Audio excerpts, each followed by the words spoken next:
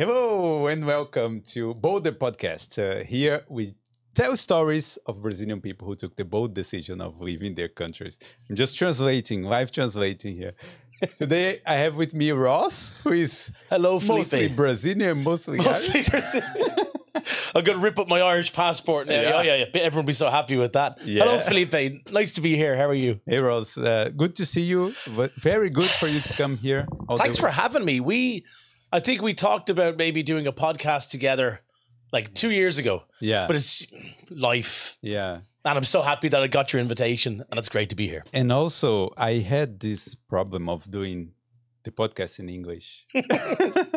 No, because I know. I always think about the audience, like, will it be like, will people receive it well? Yeah, well, I remember when I was on Thales's podcast, with Talk and Do podcasts, he said the same thing. And the first time he ever did a podcast in English, he said he was so nervous. Yeah. He was like, even though his level of English is really good, he was still really nervous.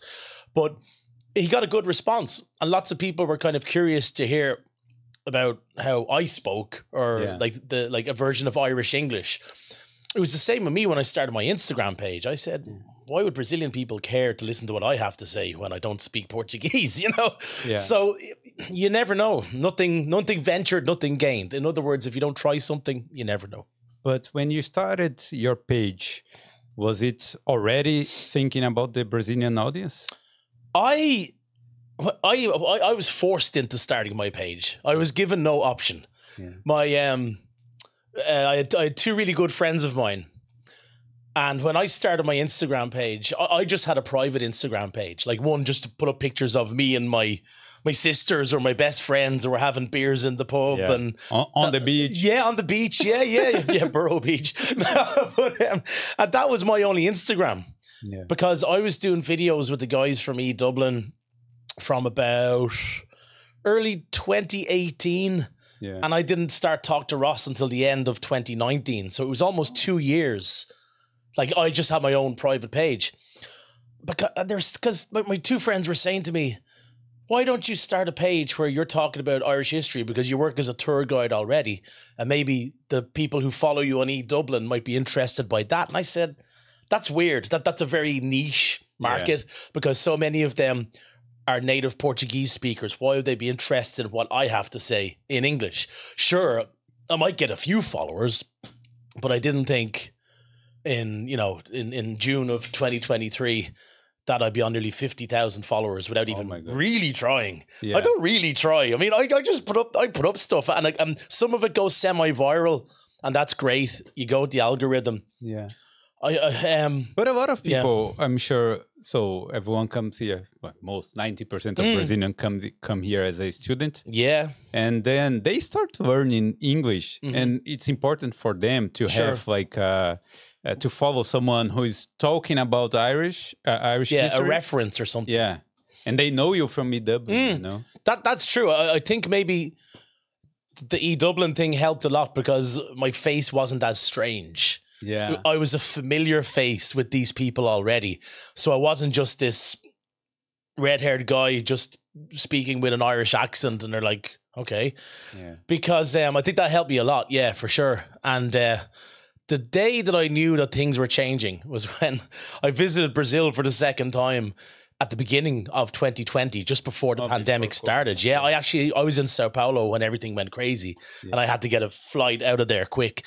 But I was in Rio Grande do Sul at one of my best friends' cities, tiny little city called Caçapava do Sul. If there's anybody watching in Caçapava do Sul today, yeah. And the guy I was having a beer, and this guy walks up to me and he said, I was watching you on YouTube today.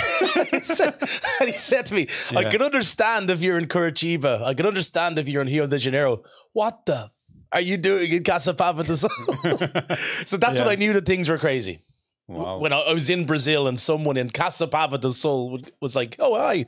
Yeah, but I want to know a little bit more about how your story with Brazilians started because... Yeah, no problem. Must be interesting. Yeah, it is kind of crazy. Yeah. It's by accident. Everything's by accident. All right, good. I know there is some stuff there, but before we start, let me switch. Let me switch to Portuguese because I will do the ads here and I will try to, you know. Yeah, okay. Galera, vocês que estão... who is listening to this in English, we'll come back to English very soon. Galera, vocês estão escutando aí? Eu quero pedir o like, certo? Deixa aí o like neste episódio. Se você não conhece o Bold, você veio aqui por causa do Ross, aproveita e se inscreve, porque tem muitas histórias de brasileiros aqui na Irlanda e em outros países da Europa também. Quero agradecer os nossos patrocinadores que estão aqui na tela do Boulder, que são a Prática Consultoria, a Skill Ireland Training e a BIM Consulting. Então hoje eu quero destacar aí o apoio da Skill Ireland Training, para você que veio estudar inglês aqui na Irlanda, está precisando entrar naqueles trabalhos, né, nos jobs que tem aqui na Irlanda. Então você precisa de cursos profissionalizantes aqui.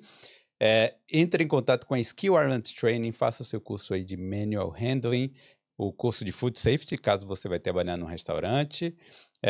Então tem vários cursos, aí tem mais de 20 cursos lá na Skill Ireland Training. Então o endereço está aí, ó, no QR Code na tela, é skillireland.com. Que mais? Quero agradecer também a Prática Consultoria para você que está vindo aqui para a Irlanda ou para 28 países aí da Europa. How many European EU countries are there? Do you know? Oh, how many countries in the European Union? Yeah. Oh, you got me there. There's 50 countries in Europe, but how many of them are in the European Union? I'm not too sure. Over 20. Yeah, definitely over 20. Yeah. Então, mais de 20 países aí que você pode morar com seu passaporte europeu, beleza? Então, tem as raízes italianas aí, entre em contato com a Prática Consultoria, não sabe por onde começar, olha as informações no Instagram da Prática e assim que fechar uma consultoria, fala que veio pelo Boulder, que assim você dá essa moral pra gente também. Beleza? Quero agradecer também a BIM Consulting, para você que quer abrir uma empresa aqui na Irlanda, ó, a gente falou aqui, ó, de passaporte, galera que vem com passaporte, mas tem pessoas também que querem abrir uma empresa aqui na Irlanda, querem empreender. Então, não sabe por onde começar, entre em contato aí com a BIM Consulting, que eles vão te ajudar aí nesse processo, porque a gente sabe que abrir empresa no nosso país é difícil, quando está em outro país também é muito complicado. Então, olha aí, é BIM Consulting. Os endereços estão aí na tela, o QR Code e o link na descrição. Fale sempre que veio pelo Boulder, porque assim você ajuda a gente também. Ross understood everything. I almost did. Yeah? Basically, I got the bit about food handling, or the food handling, handling and food safety, and Italian citizenship and passports. And I know that's a big thing. Yeah. It's a vital thing. And I think there's so many of my friends from Brazil who, when they started off on their journey here, it was intercambio and then dipping their feet in the water to see if they had any Italian blood. And then they started the process. And it's a pity when people want to stay, they have the skills to stay, they work hard, they do everything they can, but they can't stay because they don't have, like an EU citizenship. Yeah, exactly. And it's not even like, where could be an option like what they have for the USA, where there's like a specialist skill, or you could be sponsored by a company or something like that. Yeah. I mean, I think it's possible, but who has thousands and thousands of euros to do that, especially if you're an intercambio student? You're lucky if you have a few €100 together some weeks rather than thousands, so it can be difficult. Paying the rent. Living. Living. And, drinking, very important. Yeah. Water. Part of the culture. Yeah, sure. Yeah, sure. We're learning. Oh, yeah, absolutely. Yeah. But do you, Irish people, do they get annoyed when we talk about the drinking and stuff? In general. I don't think so. No, I don't think so. I mean, as much as like we'd like to try and deny it, but like alcohol was a big part of our culture for many years. But this generation of Irish young people, they're very Instagram conscious, and a lot of them now are more about protein shakes than sitting in the pub all night. There's just a different generation. But But it's because the Guinness is very expensive now. Well, but it is expensive, Felipe. But the crazy thing is that before the pandemic, we were all having house parties. We're like, everything is too expensive. The beer is too expensive. Since the pandemic has ended, any time I've been in the city centre, nearly every pub has crowds of people outside. It's almost like we're all saying to each other, we don't care how much the beer costs anymore. Yeah. Let's just go crazy. You know, we have one life. Let's go crazy. Yeah. It's almost like Ireland has rediscovered its drinking shoes. You know, they put on the drinking shoes again. It's time to go. But no, we don't get angry. Yeah. No, not at all. We recognize it's been ingrained in our culture for years. And sure, some people never drink. My dad, my mother, they might have had a few beers when they were younger, but I never seen any of my parents, either of my parents, drunk or even tipsy or anything. So not everybody is the same, you know. Yeah. I know a lot of families in Ireland that are very healthy and very clean living. It's the stereotype, you know. But at the same time, no, I don't think we get angry. It's just, we know it's part of our history, but it's what we do with it after that. Yeah, there's this Simpsons, Yeah. you know. Yeah, and Family Guy. Oh, They yeah, landed, Family Guy. on the runway, and there's the bottles. Sure, Oh sure. my God, Of course. They could have easily had a Family Guy sketch with like Copacabana, and you're all in bikinis drinking caipirinhas and talking about soccer. You know, it is a stereotype, but sometimes I've actually found myself, the older I get, you have to laugh at it a little bit as well. You know, you have to be a good sport. I agree with you. Yeah. But some Brazilians, that Simpsons episode in Brazil, it was banned. And this was a long time ago. In Ireland, the Irish one is our favorite one. Yeah. You know.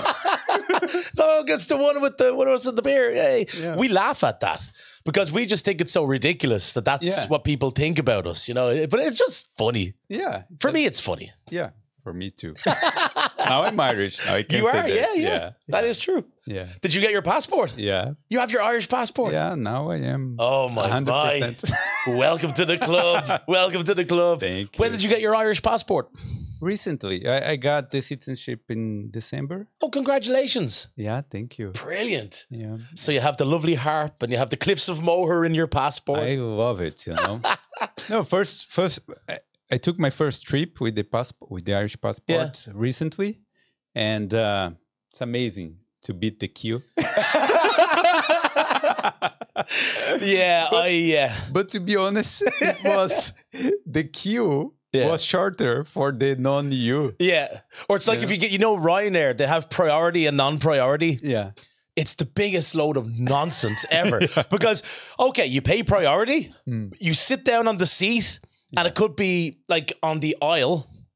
But if there's someone who's non-priority and their window seat, you still need to stand up anyway and let these people past you. So it's such a publicity stunt from Ryanair, which they're very good at. But it's similar to that, the queues, No, I just paid for priority because of the suitcase. Oh yeah. The wheelie one. The overhead one, yeah. Oh, when I go Ryanair, Philippe, I just socks and underwear and t-shirts just put into a bag and it fits underneath my seat. I'm gone. Yeah. The single life. Just put like 3 days of t-shirts into my bag and I'm gone. Ryanair was a good Irish invention, I think. But yeah, Ryanair was crying air sometimes we call it because you never stop crying. Yeah, we get pissed off. Yeah, sure. We end up flying. Yeah.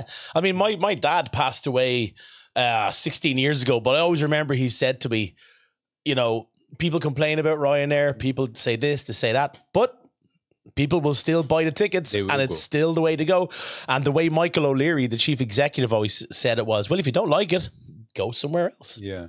And I would like to be more loyal to Aer Lingus, who are the national Irish airline, but they're always more expensive. So. No, my problem is that it seems like Ryanair has a monopoly, because everywhere you want to fly, they have a direct flight there, and the other ones have you have to be bouncing around. Or like you see, the thing about it is a lot of these smaller cities, it's almost like the Lewis line in Dublin. These neighborhoods have benefited from having the Lewis right beside them. It's the same way that Ryanair have helped these smaller cities to develop and grow. Now, apart from Paris, if you land in Paris with Ryanair, Beauvais, it's like horrible. Yeah, two 3 gates. hours. Yeah. And you're sitting on a bus for 2 hours going, oh my God. Yeah. No, that's horrible. It never buy this plane ticket to Paris by Ryanair. Yeah. No. And a 12 euro baguette. Yeah, never. And then you gotta pay 15 euros for that bus. Yeah, that's right. So it's almost like hidden charges. Yeah.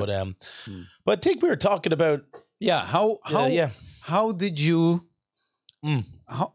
start? Like how did you become well known in the Brazilian community? Was just because of Dublin? How did it all started? Mainly. Yeah. So let's see. Well, first of all, Dublin wasn't my introduction to people from Brazil at all. Back in 2004, I went like traveling around Europe on a train with like a couple of my best Irish friends, and we stayed in a youth hostel. And there was a guy there from Brazil, and we became good friends. And of course, the obvious thing, we were talking about football, you know. Yeah. And it's so funny because I actually met him in Dublin 4 years ago. He said, Ross, I'm in Dublin. Let's go for a Guinness. We met in the Foggy Jew on Dame Street. And I'm thinking, wow, this is this guy I met like in 2004. Long story short, 2008, I think it was. You remember MySpace, social media, MySpace? Well, I had a MySpace page. And I got a message one day off this girl called Clarissa. And she said to me, hey, I seen your profile and you look like a nice person. I'm going to move to Dublin soon from Brazil. And I remember thinking, a person from Brazil going to Dublin? Why? That's so weird. What? Why would anybody from Brazil come here? And this was 15 years ago. And right enough, Clarissa came to Dublin and we became really good friends. And we're still in touch. We were only talking yesterday.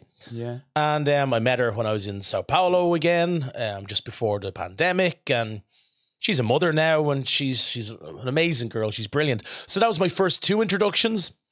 And then I play drums. I play in a rock band. And my old band, Crafty Fuzz, we used to play some concerts around Ireland. And we used to play some shows with a guy who I used to work with many, many years ago. And his name was Stuart. And Stuart says, hey, let's play some gigs together. Let's play some shows. Yeah, no problem. And next thing you know, we're playing some gigs. And the drummer was a guy from Brazil. Yeah. And his name just so happened to be Eduardo Ginsanchi. Oh, from Dublin. So Edu from Dublin. Oh my God. So that's how I met Edu. We were playing, our 2 rock bands were playing shows together. So I didn't know a lot about your story, but I thought you were like a teacher, an English teacher, and then became not at all understood a everything. Smelly drummer who just started eating food on his friend's YouTube channel. Yeah. But what happened was I was on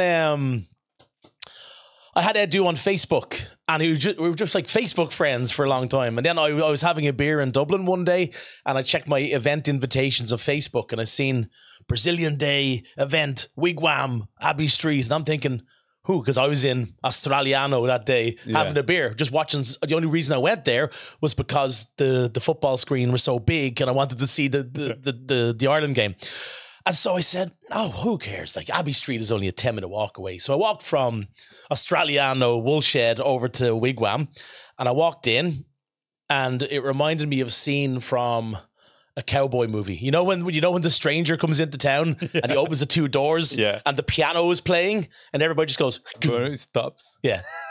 It was like 200 Brazilian people just staring at me going... Who is this gringo? Yeah, who's this gringo? And I'm like... Hello? And I'm just there having a beer at the bar, supporting my friend, because Edu was up on stage and they were like doing like, food competitions and beer competitions. But have you ever heard of Dublin at the time? I heard of Dublin because Stuart, who Edu was in a band with, said, oh yeah, like the Brazilian guy who's playing drums with me, like he has this YouTube channel, it's doing really well. And we put like one of our music videos on his YouTube channel, and we got like 10,000 views. Nice. And back in the day, if you're in a rock band, you got 10,000 views of your music video. It was like, whoa, you're famous. Yeah. Oh, that's good. Yeah. That's good. So that's how I first heard of E-Dublin, but I didn't really quite know how big it was until the day I walked into Wigwam that time, and I seen there's like about 150, 200 Brazilian people. It was crowded, and I was at the bar and Edu was speaking in Portuguese, and then he says in English, okay, so we need 3 Irish people on stage and we need 3 Brazilian people on stage, and we're going to have like a beer drinking competition. And I always remember the line. Beer drinking competition? Yeah, beer drinking competition. Yeah. So you said, I have a good chance. And I'm like, oh yeah, I'm in. And Edu seen me at the bar and he said, Ross, you're Irish, come up here. And I'm like, oh, you bastard. Like he put the arrow on my face and I'm like, oh God, okay, I'm so embarrassed. So I walked up on stage and there's 3 Irish people. One of them was actually Taran, a guy who he plays in a band called Boy Curious. Actually, they're really, really good. And the other Irish person was a girl called Jess Glynn. Yeah, and Jess was doing videos with E-Dublin for many years. Lovely girl, absolutely crazy energy. She's brilliant. And she turned around to me and when we're on the stage, she said, Ross, I've never drank a pint of beer before. And I'm like, oh, okay. And she demolished the Brazilian girl that she was up against. It was her first time ever drinking a beer. She went, whoa. And then there was me and another guy that I was competing with. His name was Andre, and I'm still friends with him. Yeah. But like we drank it back at the same time and we called it a draw. That's what we say. Mm-hmm. And then what happened was, that was great. I had a good night. A couple of weeks later, I started getting messages on Facebook or something from people saying, oh, you're the guy from that video on YouTube. You're really funny. And I said, what video on YouTube? So E-Dublin being E-Dublin, they film everything. There was a little GoPro set up on the side of the stage that I didn't see. I just thought that's a bit of fun, me drinking a beer, and then everybody forgets about it and goes home. But this time it was uploaded onto YouTube, and there's me going, oh my God. And then I'm reading things like, essa huevo é muito engraçado, and I'm like going on to Google Translate. Oh, that's a good thing. Okay, okay, that's a good thing. they're not calling me an idiot. So were you afraid before? Yeah, I was like, I was kind of self-conscious because I'm kind of thinking, you're drinking a few beers on a night out, and you don't really know 100% of all the things that go onto a video, Yeah, and that's what happened. And then nothing happened for 6 months. Absolutely nothing happened. And then I was invited by Matt and Edu to do a acai video in Wigwam. And I thought again, I'd be probably eating in front of an audience, but it wasn't. It was just down in the basement and recording it that way. Just for the video. Just for the video, yeah. And then by that stage, I'd started, because of that YouTube video from before, I started to get to know more Brazilian people actually in Dublin. And what happened was I knew enough Brazilian people that I was able to go to Brazil for a holiday for the very first time. And I was finishing my old job anyway. Yeah. And I said, I need to do something new. My head has gone crazy. I need to do something new in my life. I'm getting really, really bored. So there was a friend of mine who lived in Curitiba, and then there's a friend of mine who lived in Rio Grande do Sul, and there's a friend of mine who lived in Rio de Janeiro, and they're like, well, you can't come to Brazil and not visit me. Well, you can't come to Brazil and not visit me. So I had somewhere to stay, and I went on a crazy adventure for like originally 2 months and then 3 months. And then when I came back home, the E-Dublin videos really started to take off, and I was doing a new video every week. Or it was like a new video was being uploaded every single week. Man, it was Wigwam and the old Bernard Shaw and all these places. And so you spent 3 months in Brazil. Yeah. Oh my God. I needed it. Yeah, I wanted an adventure. And the fact that because I was getting to know so many Brazilian people at that time, I just thought, well, they're telling me about how cool this place is, so it's time to see for myself. But do you think we normally say Brazil's cool, or we say, oh, Brazil's violent, Brazil's this? It depends on who I talk to. Some Brazilian people will say they'll think it's like paradise and nothing is wrong. Oh, everything is amazing. We've the best this. What I've noticed with Brazilian people is they love saying the best. Yeah. I'm from the best state. Yeah. We have the best food. It's very competitive, a lot more than Ireland. Yeah, you never hear someone from Dublin saying to someone from Galway, oh, we have the best Guinness, or I'm from the best place. I'm like, Man, come No, on. seriously. I'm from Yeah. Bahia, Salvador. Yeah, Northeast. So Yeah. so we say we have the best carnival Of course. in Yeah. Brazil. Yeah. But that's true. Yeah. You I'm sure it is. But like, see, for me, maybe it's an Irish thing. yeah. Whether something's the worst or the best, it's all subjective, you know. I know, I know. But it almost kind of sounds like someone is like a salesman. It's like man, it's cool, it's all good. Like because Brazilian people will always say to me, "What's your favorite place in Brazil?" I say, "I don't have anywhere. I love the countryside of Rio Grande do Sul. I love the fact that Florianopolis looks like a level from Super Mario Kart. Yeah. I love that Curitiba is Chuva Chiba, and I love that Rio de Janeiro is big, crazy load of rainforest nature and craziness in between. So I just love a mixture of everything. So that's what, generally Brazilian people would be different. Some would say, this is the best, that's the best, or is it dangerous? It depends on who you're talking to. It's the same if you're talking to an Irish person about Ireland. They'll say, "Oh, I hate the place," or "Oh, I love the place," or it's all subjective. Yeah, sometimes people say, "Why are you here? You know, why we're not in Brazil? Like it's very sunny there, very like a good weather." Yeah, but I do know from knowing you guys for many years, weather isn't enough to keep you in a country or to maybe develop what you want to do with your life as well. That's true. You know, that's true. Like if that was the case, then every person from every country with good weather would just stay where they are for the rest of their life. If that was the case, you know. True.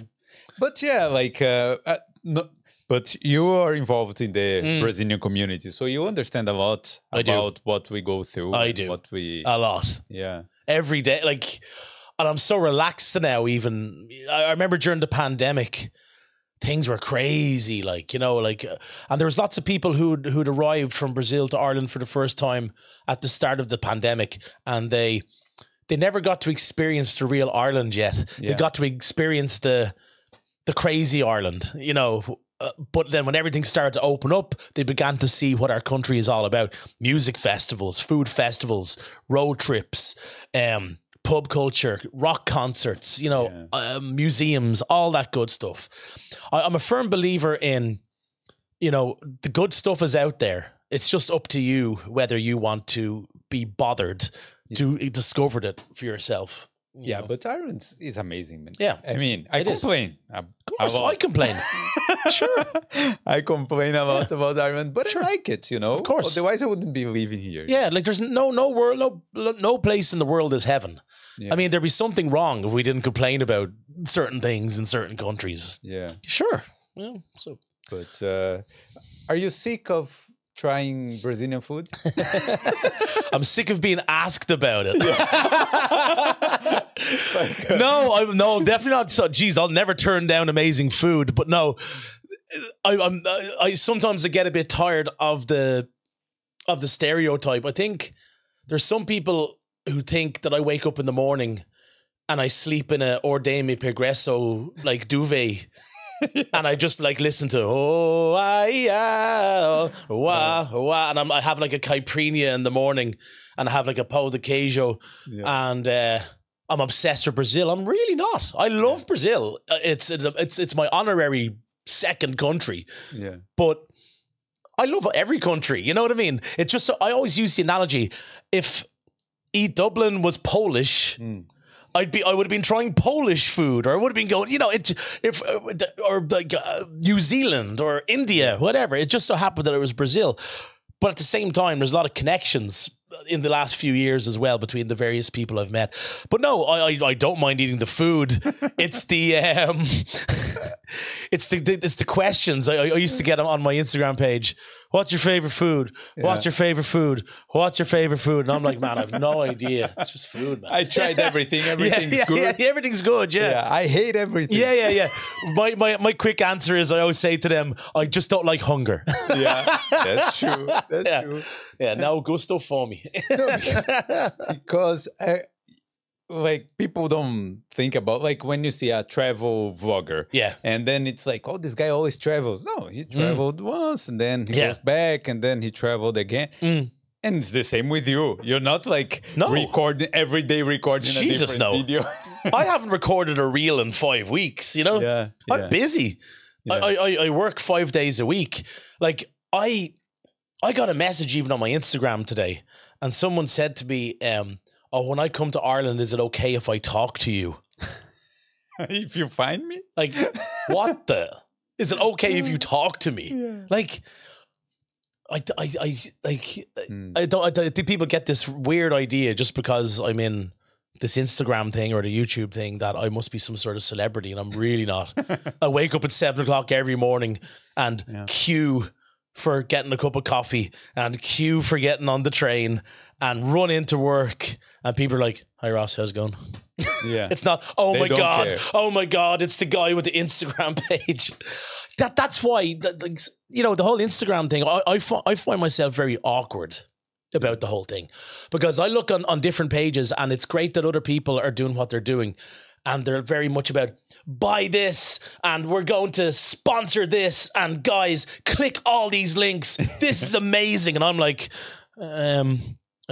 so Irish history, and you know, I'm just not as, I don't feel like a salesman. Yeah. You know, like I feel really awkward about this whole Instagram thing, but it's good. But I'm learning to work it in my own way, not what people expect me to be. They think I'm this walking person, like walking down Grafton Street going, "Hi guys, I'm filming here at the moment and it's amazing. There's like flowers and there's music." You know.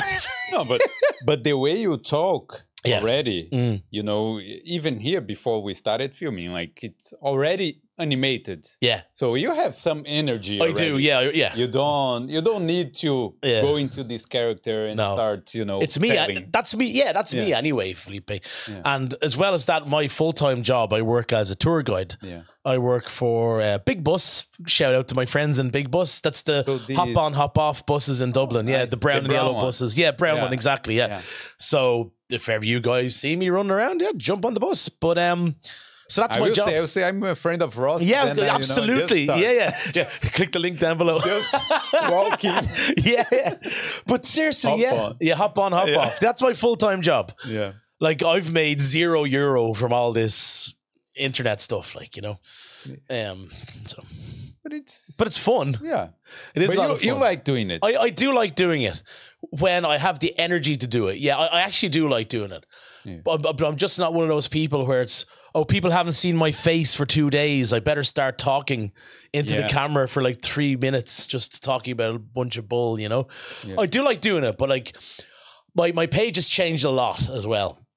It was very much geared, like my very first reels just had Portuguese subtitles because it was for like a Brazilian audience, as my friends wanted me to do. But I slowly but surely, I started to realize that there was other people that were moving to Ireland as well that were interested in it wasn't just for Brazilian people. It was like, I just noticed that, like, I got a photograph. I stopped for a photograph on Saturday. There's a guy from Spain and 2 girls from Spain. And they're like, "Oh, you're Ross from the thing." And I'm thinking, wow, is someone from Spain stopping me to get a selfie? Like that's really nice. But it's good. It's wonderful. Lots of people from India as well are following me. Like lots of people who are working in IT now in India. They're now living in Dublin, and they're wanting to find out more about Irish life, and they're following me too. And no, it is. It's really nice that way, because when I first started the whole thing, there's a lot of misinformation about Ireland, or just too much of a sales pitch about Ireland. It was all about the Temple Bar pub and the Cliffs of Moher and Guinness Storehouse. Yeah, Guinness Storehouse, and slow motion pictures of people like cheers and like with shamrocks, and they're like, yeah. And it's a lovely, bright, lovely day, you know. Yeah. No clouds. Rain, and there's in the background, and I'm like, yeah, guys, but you know our history. Do you remember that there was this leprechaun on the in Trinity College, in front of Trinity College? Yeah, I remember. Yeah, this guy is not there anymore. He's gone. I forgot about him now until you mentioned him. Shit, Mr. Leprechaun Man, are you out there? Hello. Yeah. Yeah. I forgot about him. Yeah, and also the Molly Malone statue used to be at the bottom of Grafton Street as well. They moved. You had to move her. Yeah. Because they were doing the Lewis tracks. Yeah. So the way the Lewis goes around Nassau Street, so they had to move her further on. Yeah. But Yeah, no, it's interesting, man. It's an interesting existence. Yeah, you see, I'm here for 12 years and Yeah. I've seen a lot of change. Not a lot, but Of course you some, have. but Absolutely. some. You're here long enough to justify it. I don't know. Before, there was a was from the Stephens Green to, south. And that was it. And then it broke. Yeah. Then you had to walk along until Abbey Street. That's right. Yeah, and it's crazy, man. Yeah, like you were here when there was one Lewis line, and then they decided that there was no intersection, so they better start linking up the lines for the first time. But it was nice, yeah. Like Dublin has changed a lot. Like when I was a kid, growing up in Rush, which is a very rural part of Dublin, if we went into Dublin city centre, that was like a big day out. It was like a big event. It was like, wow, we can go shopping in the ILAC centre.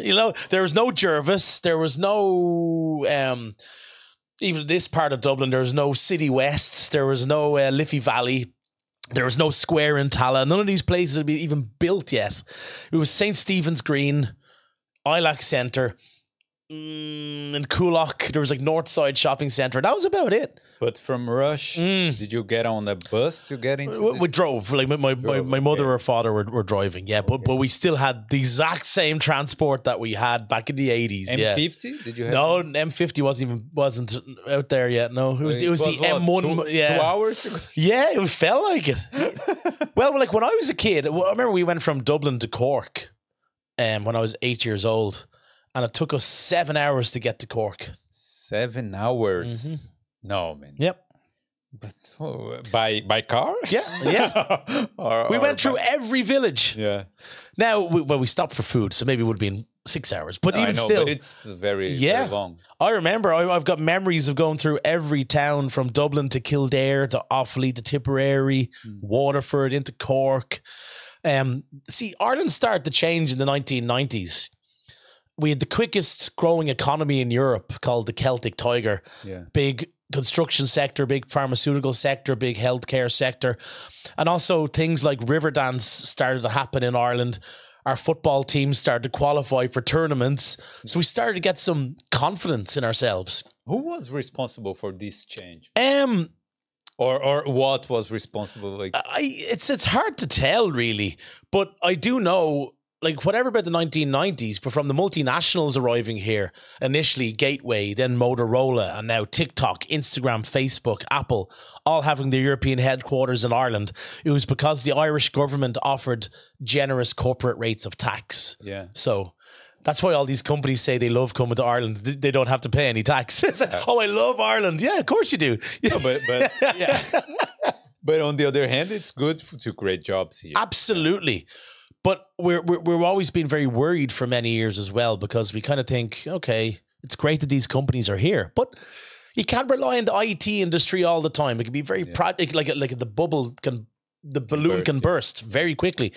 And I'm sure you remember last year, you heard about TikTok and Facebook were starting to lay off people. Yeah. And we were thinking in Ireland, oh, this is the beginning of the domino, the cards going all the way down. But it seems to have leveled off. It seems to be doing okay. I hope so. Yeah, I hope so too. I really do too. As a matter of fact, I've been thinking recently about during the lockdown, I was doing some digital marketing courses and stuff like that, because I think, like, after starting my social media page, I said, well, that is a form of digital marketing. Yeah, of course. So I'm actually thinking about maybe doing more of that. And maybe going for my national tour guide badge, which means once you have a national tour guide badge, you can work anywhere all over Ireland. You can do private work, all that kind of stuff. So who knows what might happen in is this also regulated? So you have it's regulated by the Irish Tourist Board. The governmental. Yeah. How are you seeing the tourism now in Ireland? So is it back to where it was before the pandemic? No. It's not back to pre-pandemic levels, but at the same time, it's not going to be until the next couple of weeks until we know, because the kids are only starting to finish for their school holidays now around Europe and around the world. So that's when we're going to start to see things change a little bit, and a lot busier on the buses. The Spanish kids. Yeah. The Italians. Oh, yeah. Well, apart from that, like we've got the USA kids, we have the Canadian kids, we've got like South African kids. Like, I mean, I've got every nationality that I can think of I've met this year so far in Dublin. And I can imagine when the school holidays finish around the world, or sorry, when the school term finishes, it's going to get even more and more. Look, I'm from the interior, the countryside of Bahia. And I know a group from there is coming here, is going to spend 2 weeks here in Ireland. So imagine if they are coming from Bahia. Yeah. They're to here, that means, you know, imagine people from Europe. You know, they're in for a shock. Yeah. Yeah. But it's a good culture shock sometimes. I think you need a culture shock. I think sometimes we need to just get out of the comfort zone. Yeah. Sometimes the comfort zone is amazing. And after we explore and travel, we miss our home comforts. But getting out of the comfort zone is also important as well. You know, I think. But yeah. I think we Brazilians, we stay a lot in our comfort zone, like speaking Portuguese all the time, only with Brazilian friends. Yeah. Well, the way you look at that is it's up to the individual person, really. And I can understand it. I mean, I used to say that a couple of years ago. It's like, you know, if you're coming over here, maybe try. But Irish people did the exact same thing. When we had like 1 million people dying at the side of the road, like in the 1840s, because of you know, the potato famine and a few other reasons. We could be here until Christmas talking about the other reasons. We went to England and Canada, the USA, Australia, all these countries, and we lived in our own little communities, and we brought our traditional dishes, you know, like our stews and our casseroles and our meats and our and soup dishes, and we brought our music as well. So I think I can't really. I know there's a lot to be said. Like, integration is very important, but at the same time, I don't think people who just kind of stay in their own little group should be like chastised or be the enemy either. Yeah. I'm a lot more like accepting of that now. I kind of think, well, hang on, any nationality that's ever gone around the world, of course they're going to stick with their own. Yeah, we're gonna stay in some groups. I mean, yeah, it's familiarity. It's human nature. Yeah. Like when I was younger, what was the first thing I used to do when I used to go to a different country? Where's the Irish bar? The Irish pub. So, you know, I'd be a complete hypocrite if I was to say, how dare you not come here and not, but at the same time, yes, there should be a lot more integration.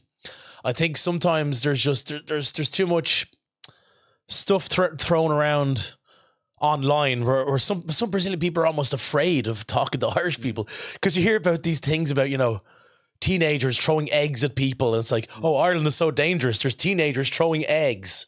Eggs? Is that seriously, eggs is all you have to worry about? Like, it's like because they have amnesia, I think. Yeah. They forget what's like in Brazil. Exactly. Yeah. It's like, come on, like.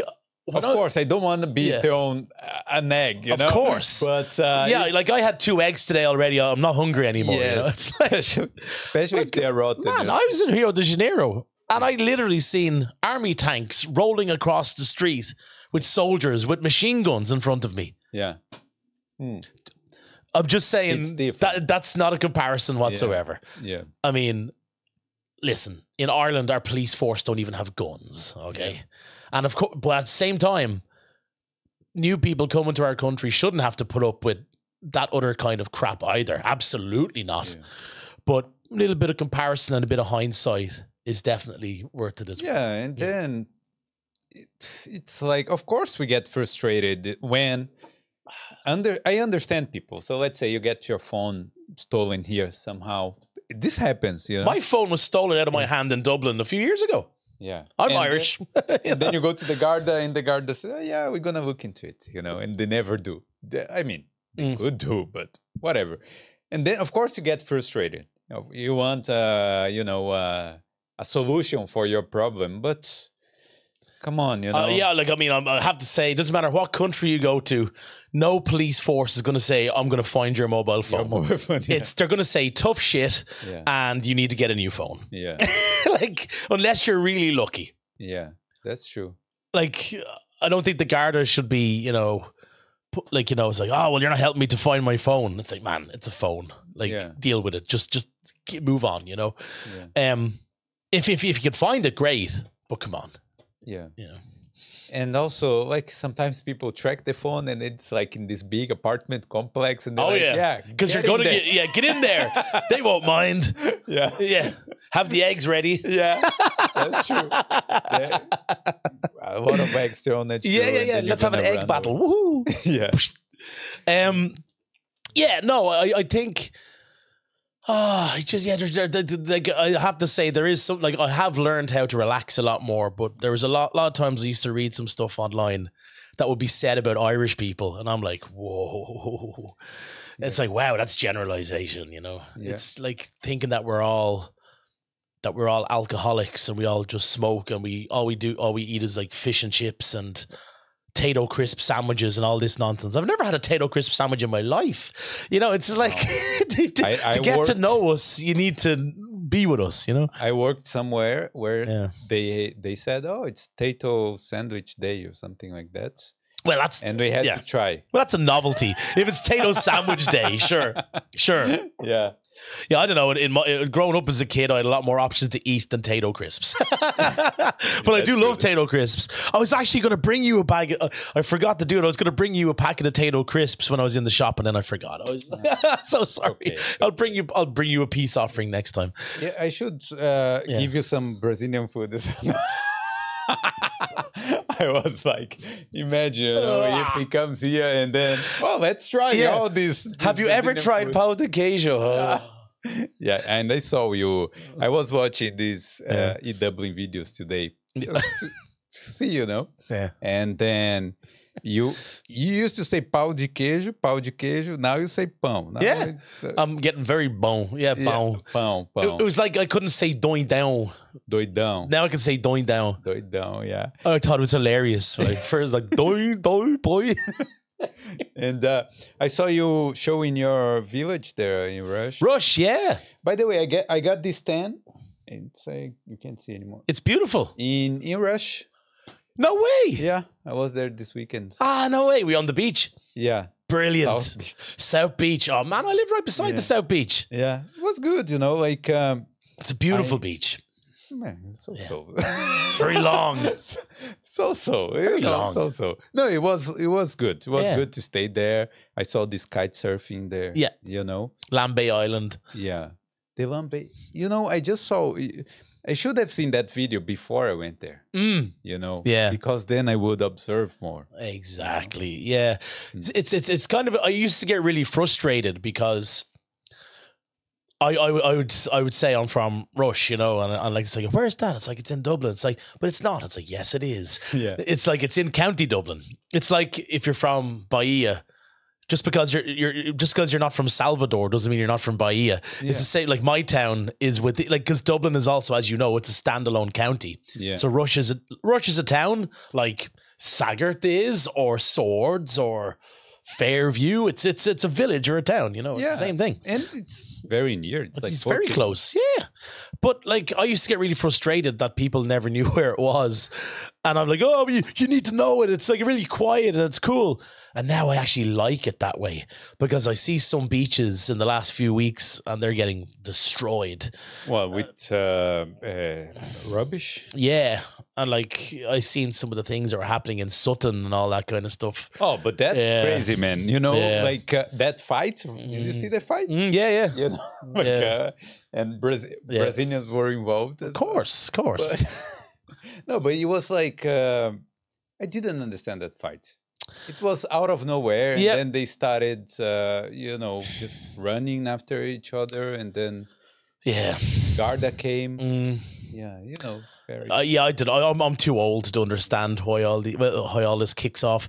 Like when I was their age, I was already playing drums in a rock band.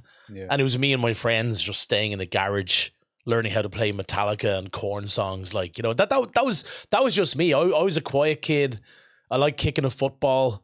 I like going to the cinema. I love playing music.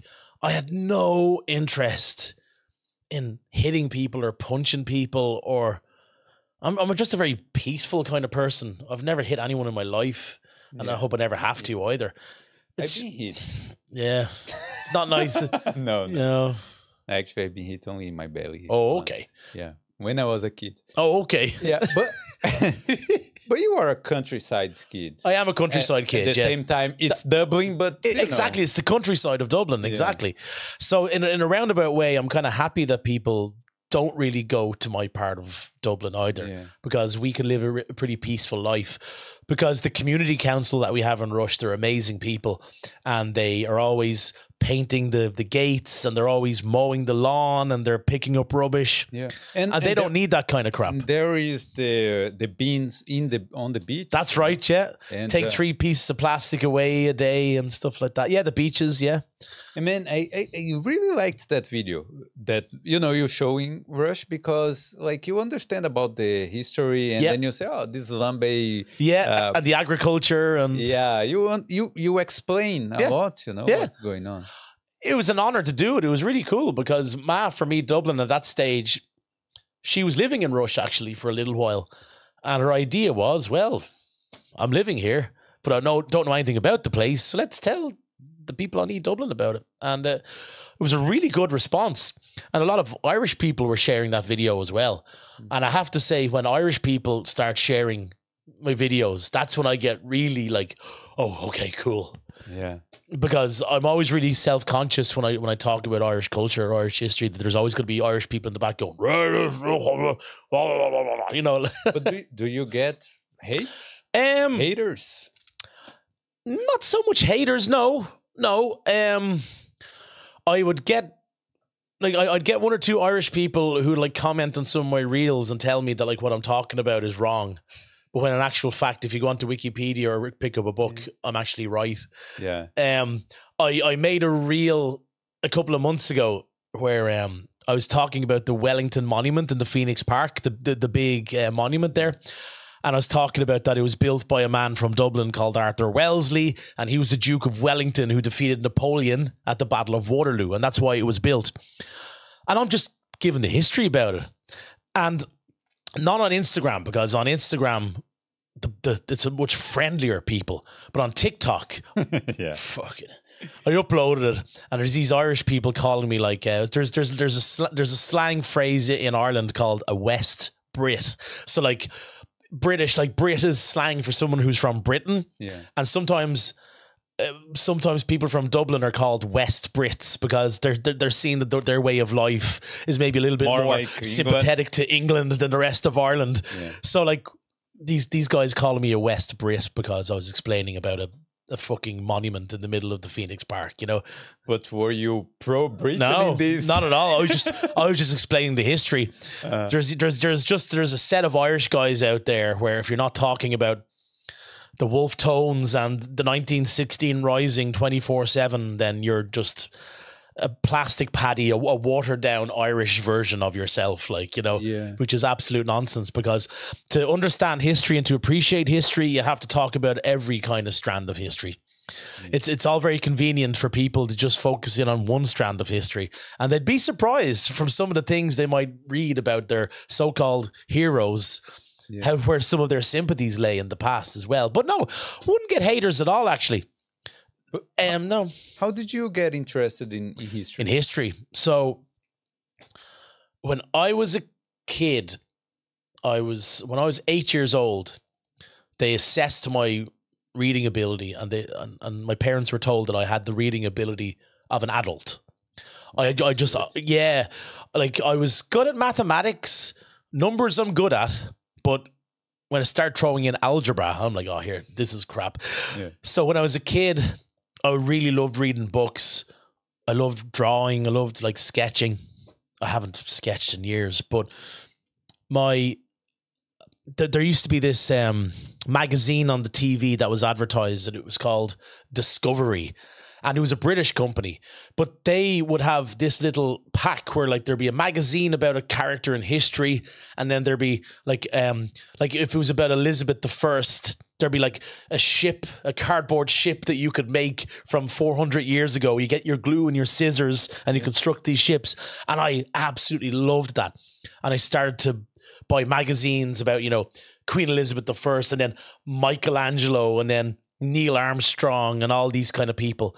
And I just started to get crazy into history. Even when I was when I started out playing in rock bands, the books that I would buy would be autobiographies about Jim Morrison or Kurt Cobain or Jimi Hendrix, wanting to know the history about them. I've just have this thing in my head where, like, in order to know how we operate today, it's important to learn from what we were doing yesterday. So that's my philosophy. It's like, it's all well and good saying, okay, we're here now doing this, but what were the steps that led to that? It's a part of my brain. So I was just always that way. And to be honest, Felipe, I did not touch history for years after that, man. I didn't touch it for years. I fell back into it by accident. I had a job about 8 years ago where they asked me to work as a tour guide in a historical house near Rush, in a place called Donabate. It's called Newbridge House and Farm. If you guys are watching, get out there. Out of the blue, they said. Yeah. Well, what happened was, there's a little story behind it.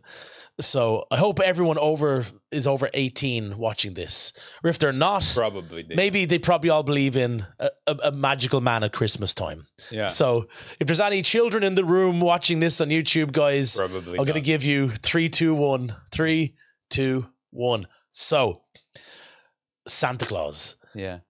My uncle got a job as Santa Claus inside this historical house. I thought you were going to say it was you. It's actually me, My uncle got a job as Santa Claus in this historical house.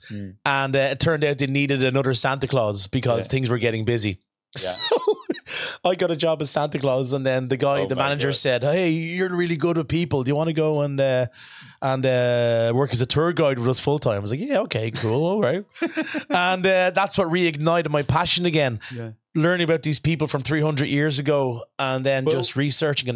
What's the name of this place? It's called Newbridge House and Farm. Newbridge House and Farm. It's in Donabate in County Dublin. It's beautiful. It's the second largest park in Dublin, apart from the Phoenix Park. It's huge. Really? Yeah, it's 360 acres. Are there deers in there? There is deers, actually, yeah. And there's also a big farm where you get to see, like, there's all sorts of ducks and sheep and lambs and rare breeds of cows and all this stuff. Oh, it's beautiful. Do we have to pay to get in? Yeah, there's a little... Not going. Cheapskate. I can tell them, hey, I worked there 5 years ago. Get Felipe, let him jump over the gate. But okay, so it's well worth it. So it was as an adult in my 30s, it started again. From Santa Claus to tour guide to researching about my tour script to just being really, really like, because it kind of coincided with the E-Dublin thing. All this, I got that job around the same time as the E-Dublin thing. So I kind of thought, wow, I'm starting to get back into history. And I'm online and I'm looking and going, there's not a lot of actual facts about Irish history for people who are coming here. Yeah. But I've noticed in the last couple of years that the Brazilian pages on Instagram, they've actually changed a little bit. And there's a good few of them have thrown in some of the things. I'm not saying, oh, I'm responsible, but certainly like I might have been a little bit responsible for certain bits of pages changing where they're talking about facts about Ireland, or did you know about this part of Irish history? Did you know about that part of Irish history? And that's much better, because when I first started doing it, it was all about teenagers in tracksuits and eggs and Cliffs of Moher and Temple Bar, and that was it. Yeah. But Irish history is so rich, man. Huge, man. So, like, from the Vikings, crazy people. Let's be honest. Of course. Because nowadays, it's hard to be in Ireland. Let's say in December, it's hard to be in Ireland. Imagine how many thousand years ago these guys came here and said, oh, it's a good place here. Let me just settle down here. Well, it was colder in Scandinavia where they came from. That's true. It's like a Ireland was warmer for them. Yeah. And you also have to remember, if you're from a period of history where temperature doesn't matter. Like, we're of the generation where we have options for heating. Yeah. Oh, I'm warm, turn it down. Oh, I'm cold, turn it up. Back then, you just you were a human, but you survived with your natural surroundings. Yeah. You wore like cow skin. You made fires. You know, you didn't think about how warm or cold it was. You know. No, you do something to change this environment to make it better. Yeah, at the time. And they did. Yeah. Well, the Vikings were the first modern settlement of Ireland. But there were people before. Of course, there was. Yeah, there was Irish people, stretching back to like 5,000, 6,000 years ago.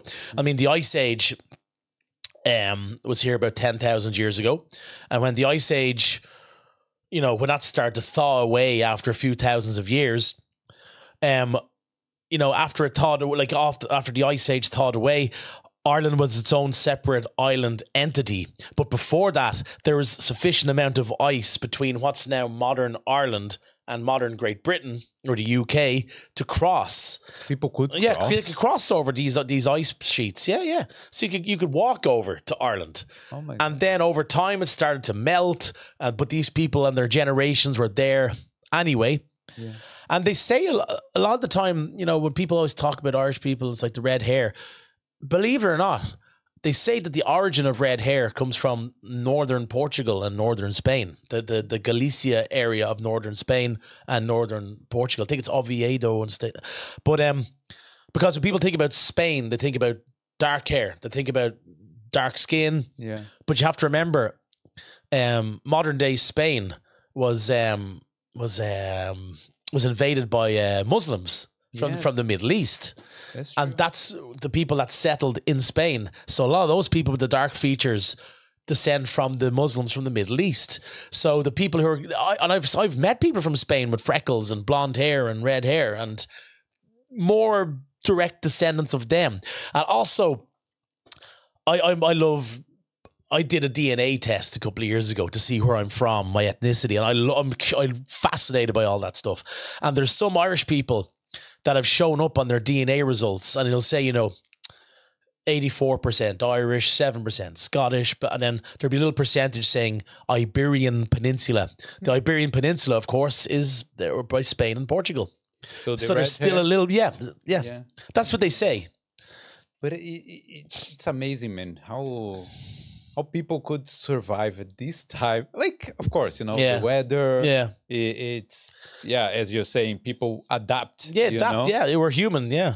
But it's like, why would I build a castle to protect this land?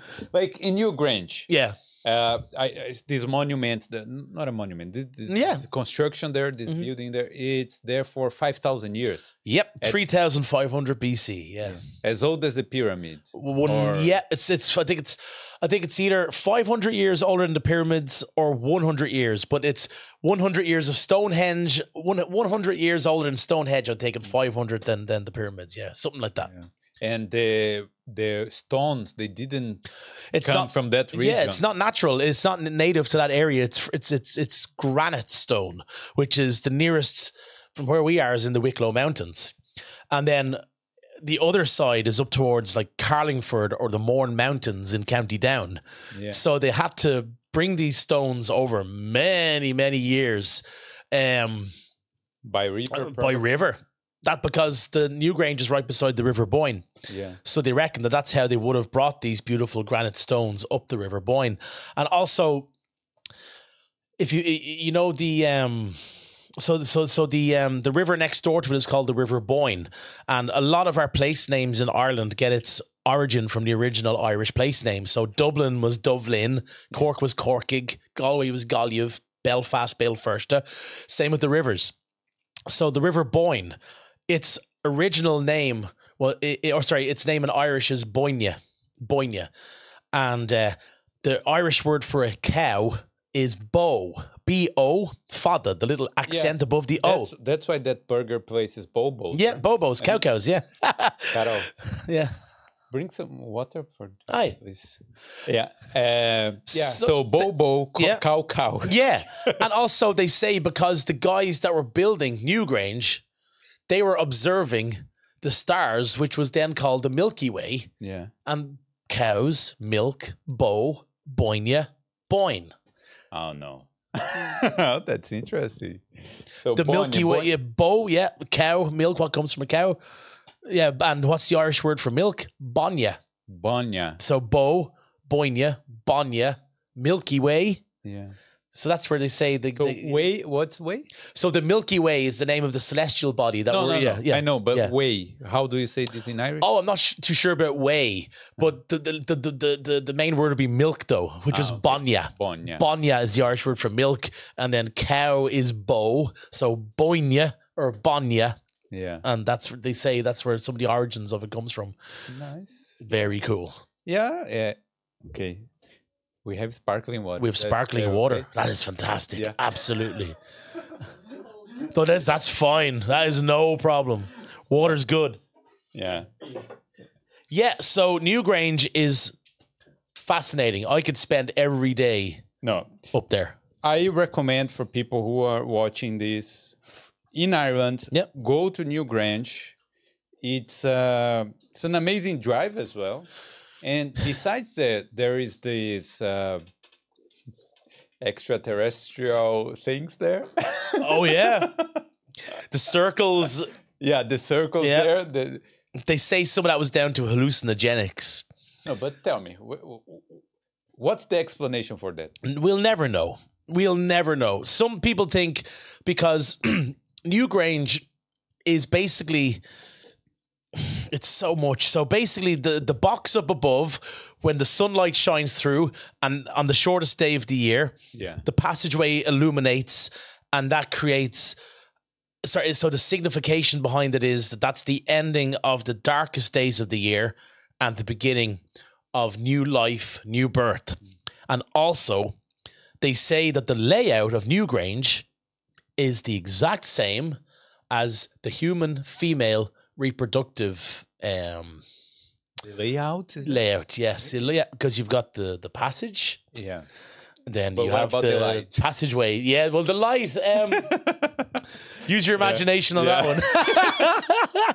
So they say that, you know, the circles with the various spirals on them, that signifies potentially rebirth or the eternal circle of life, which coincides with this conversation of potentially Newgrange looking like a reproductive map of the female anatomy. And other people say it was just a bunch of early Irish people on a lot of drugs. And they were mushrooms and they were seeing what they could see. They were seeing stars and they were etching it. But man, that's a very tight corridor that you gotta... No, but... Yeah, like we were passing there, me and Carol, and then they were like, the tour guide said, look, if you are prone to be claustrophobic or something, you should be on the way back. Because if you're afraid, just run back or something. That's right. And I said, that's bullshit, I'm just gonna go in front. But when I'm walking there, it's like, oh my God. Oh, it is. It's so claustrophobic. Yeah, and it's airtight. There has not been one bit of moisture inside that building for 5,000 years. And it's better than the houses today then. It is way better. There's damp rolling down half of the walls in the world now. But the thing about Newgrange as well, Felipe, is it's only the tip of the iceberg. You have Nout and Doubt that are the two other ones that are in close proximity. There's up to, I think there's over like 100 unexcavated passage graves. I'm not too sure of the exact number, but there's plenty more Newgranges underneath the... Undiscovered. Undiscovered that we don't have the budget for. So the Irish government, they don't want to just pump in lots of money for all this endless excavational archaeological work that'll probably cause problems with some of the farmers there, some of the local people, but there's lots and lots. And they discovered more a few years ago. There was a man called Anthony Murphy from Drogheda, quite close to Newgrange, and he is obsessed with all things mythical Ireland and mythology and passage tombs. And he put a drone up in the air and did a land survey over the area near Newgrange, and they could see the outer lines of more passage graves that they'd never discovered because it was a really particular hot summer a few years ago, and the grass burnt off to allow to see this circle surrounding. But Newgrange was rebuilt. Yeah, to an extent, yeah. they always it was always known that it was there 400 years ago when it was the first modern version of it was first unveiled. Even the people then, the farmers or the local planted Protestant landlords that came over with Oliver Cromwell, etc., they knew to stay away from it. Yeah. They were very superstitious people as well, very God-fearing people, and they stayed away from it as well. Much like the Hellfire Club up in Dublin Mountains, you know, like people would just stay away from there to get like a weird feeling about it, you know? But I have a weird feeling about the Hellfire Club. Yeah, yeah. Hellfire's weird, man. Yeah. And I bought an awesome book about it as well. Because, there's a book about it because there's no solid proof, but they say that the really rich sons of the richest politicians in Ireland in the 1700s all would drink in the Hellfire Club and they'd play card games and they'd they'd worship the devil and they'd burn cats and stuff like that. Yeah. Yeah, but during the pandemic, people were going there. Yeah. It was like the best campsite in Dublin, and I even seen on my Instagram all these Brazilian people just going up to the Dublin mountains to camp up at the Hellfire Club. I'm like, guys, do you not know anything about this place? Yeah, it's weird, freaky shit, like, you know. Yeah. Imagine, and then something happens, and then it's like, oh, yeah, we shouldn't be there. It's like the Dublin version of Blair Witch Project, you know. It's like true. I would be interesting. Yeah, I would not sleep up in the Hellfire Club, no way, because they say because going back to that's actually related to Newgrange, because when the man who originally built the Hellfire Club, the stones he used. He apparently disturbed a passage grave on the site of Hellfire. So Newgrange is known as a passage grave. And apparently it's cursed because this man used the stones out of what was potentially a passage grave surrounding the Hellfire Club. So it would be almost like taking bricks from Newgrange and building a stone structure a few hundred years ago. Yeah. So that's why they say it also adds to its mystique and potentially being cursed aspect. And are there people today that celebrate all these mysterious island?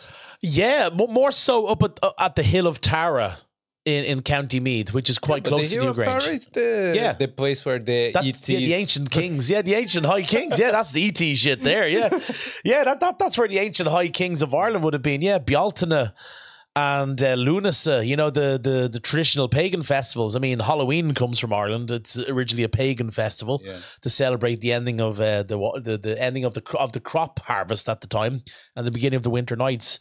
For me, as someone who's not religious, I think that's just much more beautiful. You know, it's like celebrating the ending of a harvest, you know, and then getting into your winter nights. You know, what parts of Halloween today that we think it's fun were like really dark shit before? Like did they really burn the witches and all these things? Not so much for Halloween. Witches kind of came more part of Halloween after it went to the USA.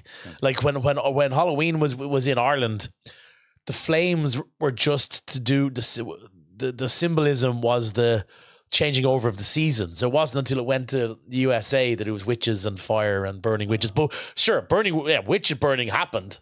Like, you know, well, the USA and England mainly. Yeah, well, in England as well. Well, in Ireland as well, but not as much. It would have been more in England than the USA. Like, you know, burn the heretic, burn the witch. Yeah. But how much of it was left over? Well, for a start, the pumpkin. It wasn't a pumpkin. It was a turnip. Like, turnip. Turnip is that little. It's like a little. In Portuguese is abóbora as well. Yeah, turnip. Yeah, it started out as a turnip. It's this. We have the same name for the pumpkin. But it turned out that when the Irish started to move to the USA, it was easier to carve pumpkins. It was much easier to carve. Yeah. So the turnip, you'd be there till Christmas time trying to carve through. So maybe some farmers were lobbying for the save the turnips. Yeah, that's what happened. You know, let's lobby to sell a lot of pumpkins. You know, I think that's what potentially happened. Actually, they're kind of thinking we're losing a lot of money here. Let's just go on to the pumpkins. You know? Yeah, like the story of the salmon that went to nobody in the 70s ate salmon in Japan. Right. Yeah, you know, and then some Norway guy said, let's sell a lot of to this guy. Yeah, and now apparently it's part of the culture. Yeah. And yeah, sure. But yeah, isn't it funny how things operate? Like, it's funny how when things go around the world, they just change completely. And do you like this image of what's exported from Ireland? St. Patrick's Day, Guinness, and U2. U2. When I talk to people about U2, people are like, it's normally they don't like Bono because he has this offshore in the Netherlands or something. Yeah, to be honest, a lot of the time in Ireland, we have a nickname for ourselves. It's a nation of begrudgers. So if you're begrudging, it means if someone's successful, you just wish them all the worst. We hate seeing people become successful. We have this in Brazil. Yeah. I think you do, actually. Yeah, I think we're very similar in that way. For me personally, the whole U2 thing, I don't mind. Like, who cares? That big house that he has there. Oh yeah, I'm gonna get that bastard. Yeah. I'm gonna kill him. Yeah. I actually passed by by Bono's house a few times, and then I forgot where it is now. And then I tried to go back there to check, and then I don't know. You forget. And then I think it's Anya's house that has this big. She has a big castle. Yeah. And apparently, like, she has like people working there as staff, and they're supposed to sign a disclaimer of privacy and all this kind of stuff. It's very extravagant. Yeah. Very eyes wide shut kind of thing going on, like blindfolds and. Yeah, but she lives there? She does, yeah. She stays there most of the year? She does, yeah. She's a very private person, Enya. Very private. Yeah. Like her sister, Moya, is in an Irish folk group called Clannad. And Moya would be she would do a lot more interviews and she'd be a lot more spoken, but Enya was always very quiet. Yeah. Yeah. But it's, I just think that, I just go back to the whole U2 thing. It's just, back in the 80s and the 90s, like in Ireland, everyone was so proud of them. They were like, they're like, we're such a small country. We don't have anything. And this is what we have to hold on to. Our hero. Yeah, our hero. But now that things have moved on a bit in the last 30 years, and also like the younger generation have come through in Ireland, U2 means a lot less to them. Yeah. Like, I've got friends of mine who are like in their 50s, and they were like the perfect age in 1987 for the Joshua Tree and all these kind of albums, and to kind of wave the Irish flag around the world. Look at these guys, they're from Dublin and they're like the biggest rock band in the world at the moment. That means more to them as opposed to someone who's 21 and just glued on TikTok for 7 hours a day. Yeah. We still have a lot of big newer bands as well. Like Dermot Kennedy is doing really well. Codaline, yeah. And like, I mean, all respect to them. I wish them all the best. It's not my kind of music. For me, it's extremely boring. Extremely boring. Especially you're a musician. Yeah.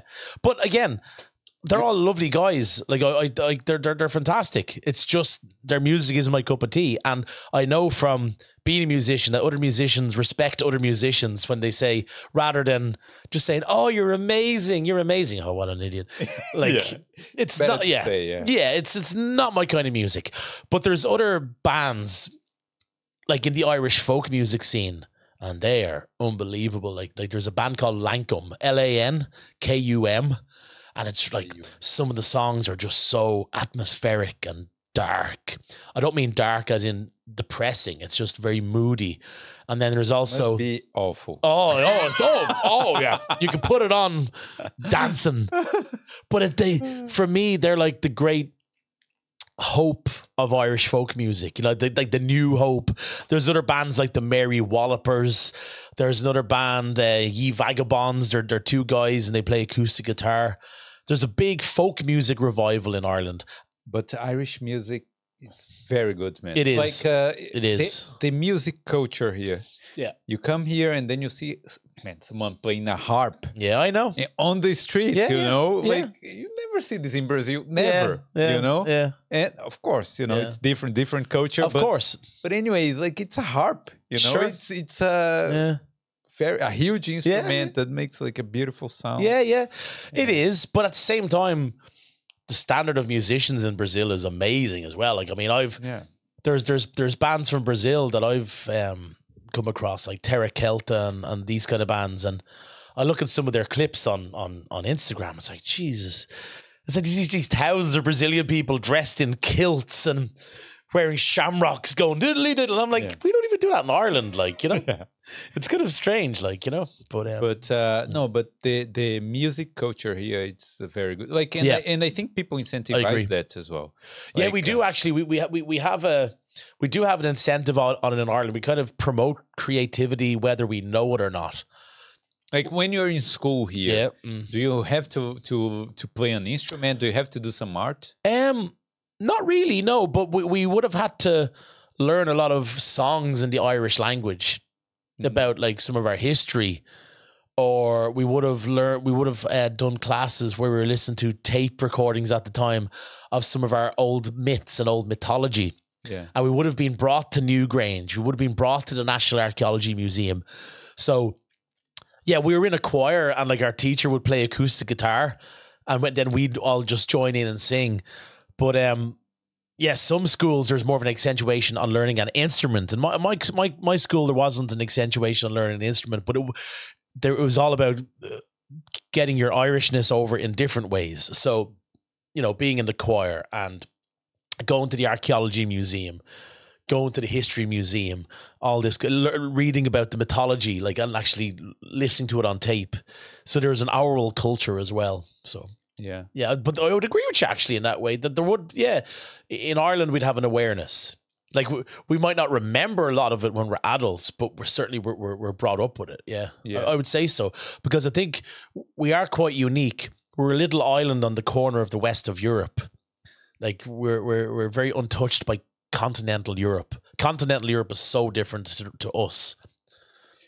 Yeah, but well, you have some similarities with the UK. Sure, of course, it's undeniable. Yeah, even the same ambulance.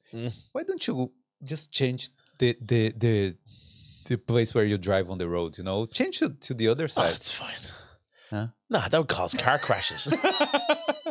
It's fine, Philippe. Don't worry just piss them off. Just to annoy them. Yeah. I think we'd annoy ourselves more than that. We'd be more crashes on the road than anything else. There's big links between Ireland and the UK, and only a fool would try and deny them. Of course, yeah, but of course, you were what? Colonized for how many years? Over 700 years. Yeah, you know, it's impossible to. Yeah, it's impossible to not be. Yeah. You know, a lot of our major buildings in Dublin, they're all built as British projects. Trinity College was built by Queen Elizabeth I. Yeah. Dublin Castle, King John of England. Okay. The Bank of Ireland and College Green, that was originally the Irish Parliament, but it wasn't a democratically elected one. It would have been an extension of the British House of Commons, where British landlords living here, called the Protestant Ascendancy, would have been in office, but they weren't elected into office because this was at a time when Irish Catholics weren't even permitted to hold office. Yeah. So it would have been like an extension of the British system. Like we had something in Ireland called the penal laws, where we weren't allowed to speak Irish, we weren't allowed to practice Catholicism or go to mainstream schools, colleges, or libraries, and in some cases Irish history books were illegal until the end of the 19th century. But this tells a lot about people, you know. Even with all these things, you kept the language. Just about. You know? Just about. And yeah. I know it's probably gonna die someday because no one's speaking anymore, you know? Well, it's actually never been better for the first time in many years, because with the internet, I've noticed that there's a lot more teenagers and younger people who've a little bit more Irish, because in the last 15 years we started to establish something in Ireland called Gael School, which literally means Irish school, and that's where how can I say, you can you learn most of your languages through the you learn most of your subjects through the medium of the Irish language. So whether it's mathematics or history or geography, you're learning it through the Irish language.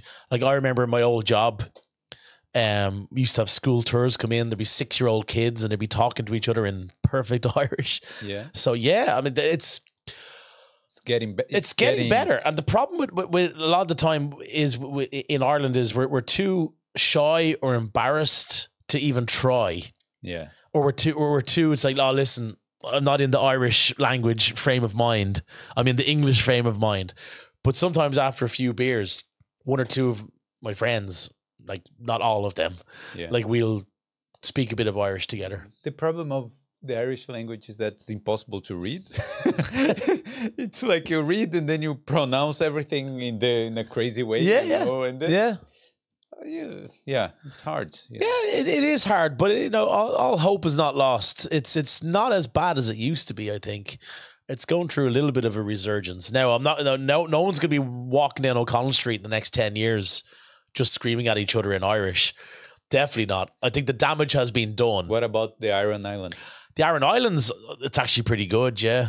Like when I went to the Aran Islands a couple of times, I had no option but to speak Irish. They almost encouraged it to speak Irish. Yeah. So I was forced to make my mistakes again, all the road signs, like, so on the mainland of Ireland, it's bilingual, but in the Aran Islands, it's only in Irish. I have to be there.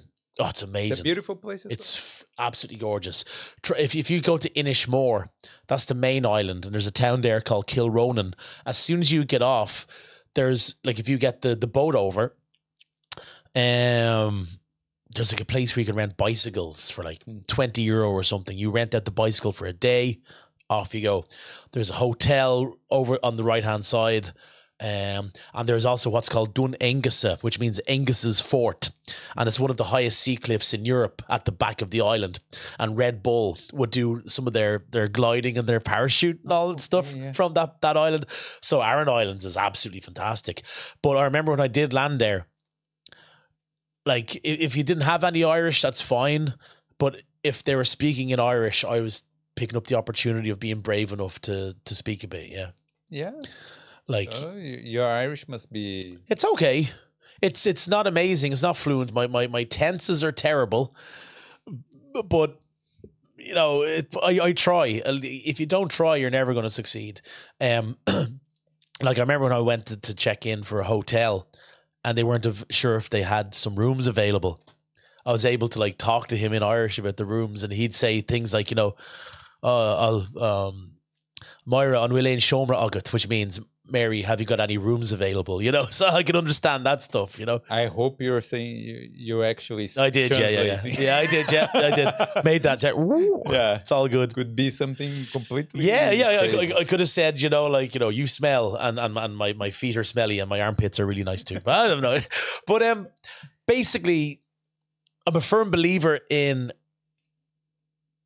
we've never had so much more information in the world. Yeah. It's all out there. And if you have enough of an interest in something, it's never been easier to learn. It's never been easier, Felipe. Like we've access to anything, everything. The only reason I buy books is because I just get tired from looking at screens, and I think things sink into my brain a lot more when I read. Yeah. And I think it's a good habit to get back into. During the pandemic, I think there's like 5 books coming to my house every week, just whatever, order. But were you actually reading it? Yeah, I was, But now I also see the way I use the books now, it's more like a point of reference, more than reading from page 1 till 400. Yeah. It's kind of like I have an interest in a topic, go to contents. Oh, it's on page 57. I'll get that, Yeah, I'm just listening to audiobooks now. Oh, really? Yeah. No, I can't do it. No. I get much more of I can build a mental image when I have it in my head, you know. I think, yeah. Let me just ask if people are participating. How are things there in the chat? Yeah. Did people like to learn more about Ross's story?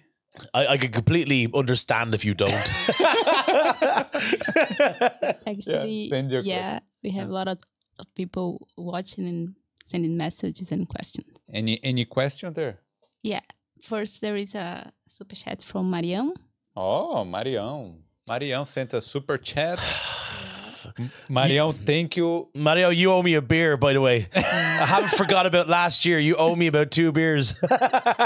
This super chat doesn't go to you, go to the channel. Even more so, he needs to owe me a beer. Yeah, thanks, Mario. Did he send any question there? No question. Just saying that's good in English, and he's liking the historical explanation. So, thank you, guys. Yeah. Thank you. Let me check one question. Okay, this one. Yeah, and what? Okay, Sandrini. Ross, the Brazilian community is very large in Ireland. So, what do Irish people think of Brazilian culture?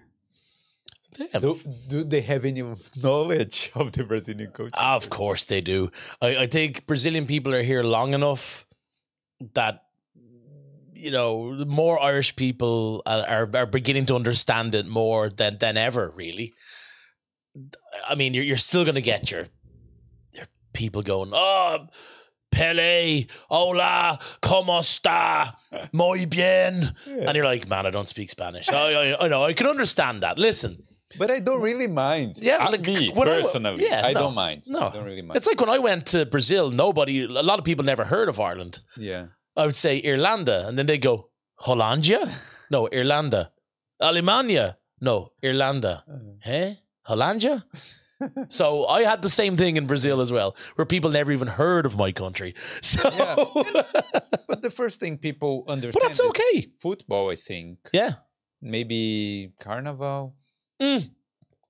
Yeah, my first introduction to Brazil was when I was a kid. Football. Yeah, that was the one and only time ever where Ireland got further in the World Cup than Brazil. 1990. Oh my God. When I was a kid, we got to the quarterfinal. We were eliminated by Italy 1-0. Argentina beat Brazil in the last 16 game. Claudio Caniggia scored the goal. I remember. I don't remember. I was 2. You were 2, yeah. I was 9 the day that Italian 90 started, yeah. But 94, I remember, and Brazil won. Of course. I was really happy when Brazil won because Italy eliminated Ireland in the World Cup in 1990. So I hated Italy. Yeah. And when Brazil and Italy were playing in the final, because see, I hadn't seen Brazil win a World Cup or anything like that. They didn't do well in World Cups from the time I was a kid. 1986, I can't remember. I was alive, but I can't remember. 1990, eliminated in the last 16. And then, of course, you were playing Italy, who were my enemies from 1990. So I wanted you guys to win. But I remember staying up and the famous scene of Roberto Baggio, just his head going. Yeah. And, you know, Dunga and like the Brazilian flag and kissing the I remember that like it was yesterday. I remember, I don't know what time it was. It must have been about 11 p.m. or something. It was dark in the middle of summertime. Brazil probably was in the afternoon. Yeah, it would have been the afternoon. Yeah, I remember watching that. And then in 98, actually, I remember, speaking about football in Brazil, I remember Le Tournoi when Roberto Carlos scored that free kick against France. I remember watching it live on the TV. When Roberto Carlos scored the free kick, it went around the wall and then curled back in. That was a year before 98. It wasn't in the World Cup. It was in the warm-up. Yeah, 97. The World Cup we lost poorly. Well, I don't think anyone will ever really know what happened in the World Cup in 98. Was Ronaldo sick? Was he not sick? Because I remember watching before that, the commentators saying, and we're getting reports that Ronaldo was not in the starting 11. He's not, and then he was, but he just did not look like the Ronaldo that destroyed every team sick. He before had that convulsion or something. Yeah.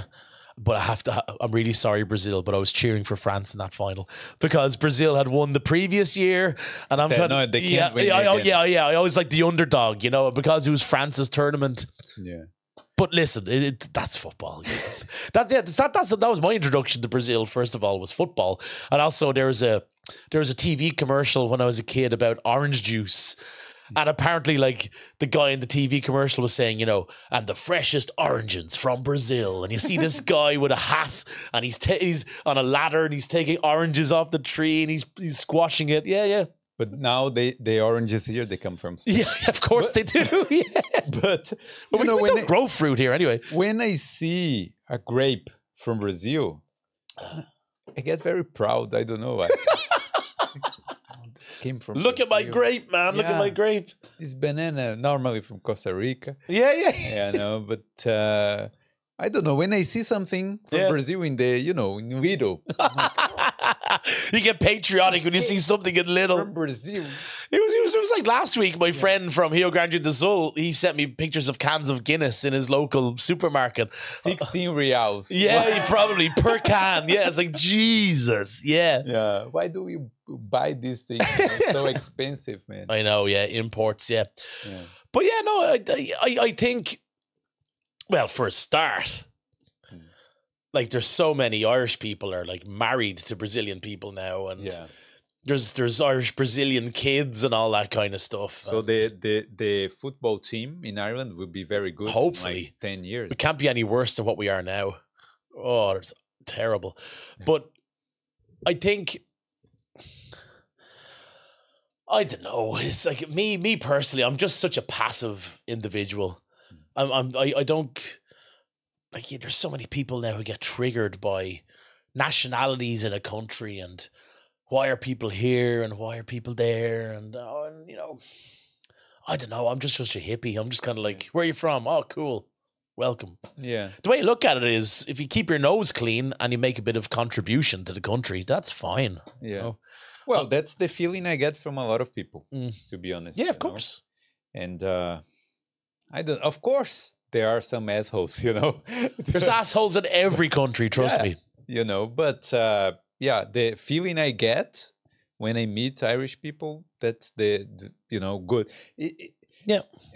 The way I was saying, like, I was saying this to someone today. It was like, it's hard to find people like Irish people, even in other European countries, that are so open and so similar to us, sure. You know, to Brazilians, like the way you even it's nice day today, right? You know, like like I know. Go to Germany, you won't find that. You're not gonna talk like that. Yep. To a stranger. And I can tell you, working in the tourism industry, I've got a good grasp of the personalities of people from different countries. Because I remember I heard that a few years ago. Someone said, Irish people are so cold. It's like, wait a minute, you haven't. What countries have you been to? Yeah. If you think we're cold, you're going to be running back to Ireland after you visit a few countries. I can talk about. They will. They sure will, man. Yeah, but there's way more benefits than downsides to the amalgamation of our two communities. Way more benefits. I mean, what's Brazil given me? It gave me confidence to see that I can build this crazy Instagram page and getting so much encouragement from people. I wouldn't have been still doing all this stuff without my Brazilian friends initially. Now, of course, as I said, my page is a lot more diverse. Yeah. And I consciously changed my page to make it more inclusive. And even for me, that was a big risk for me. I thought, oh, wow.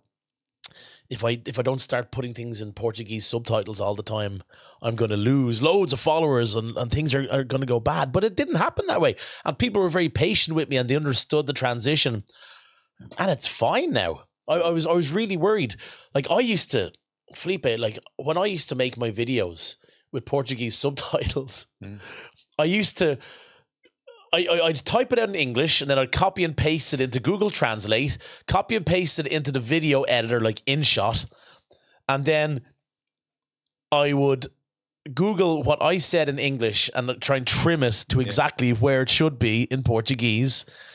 And then I'd send it to one of my best friends from Brazil, actually, who lives here in Dublin. He's also called Felipe. And then he would proofread it. And he's like, yeah, maybe change that to e or o or nome or, you know, and that's how determined I was to get information to people. And then someone, what a crap. Yeah. Yeah, usually me. Then, you know, like people don't see this side, you know, that you are creating something. You want to give your best. Yeah. You know. By the time that reel goes on Instagram, I'm sick of it. I never want to see it again ever. Yeah. Like my eyes are just. That's currently what I'm at the moment. I have ideas for reels. I have lots of ideas, but I'm just, when I come home from work, I'm just tired. As I said, I don't get paid to do any of this. So. But you do because you love it. I do it because I love it, exactly. And thankfully, people are still staying with me and they understand that I work and they know that it's not my full-time job. And it's great that people have that understanding. But you should get paid, you know. Let's talk to the Irish tourism board. You know, sure, I'll tell you. What's the name of it was Fáilte Ireland and Board Fáilte, Fáilte Ireland, yeah. I mean, we should talk about you know, the board Bia. Yeah, on board Bia, the food board. Trying Irish food. Yeah, exactly. yeah, because our food is amazing. Yeah. Because there's always this bullshit stereotype about us that it's just like, you know, like the potato crisps and the fish and chips. Our seafood is bloody amazing. Our wild salmon, our trout, our potatoes, our vegetables. I'm you know, oh man, not agreeing so much. Oh, but no. So good. Our meat, it's so good. We went to Hoth a couple weeks ago. We bought a lot of mussels. Yeah. And Carol thought like, 2 kilos. She thought it would be like, you know, man, 2 kilos. We ate the whole thing. Yeah. Not getting a lot of value for money. Yeah. But it's very good, man. Yeah, no, it's just like, I mean, as I said there a few minutes ago, there can only be more advantages than disadvantages now, you know, and no transition is ever easy. You're going to get people who talk sensationalist crap and they love stirring up BS when there's no need for BS to be there. But that's the internet age.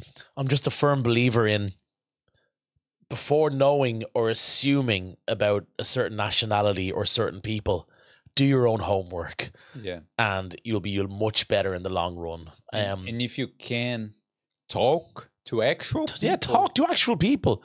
Look at the name of my page, Talk to Ross. Like, you know, you know. Can I talk to Ross when I'm in Ireland? Well, you know, yeah. That's the message. I remember I told you I got a message from that there. Yeah, is it okay if I talk to you when I come to Ireland? Yeah. I have skin, man. I have I'm not a celebrity, like, Jesus. It's crazy. Other questions? Yeah.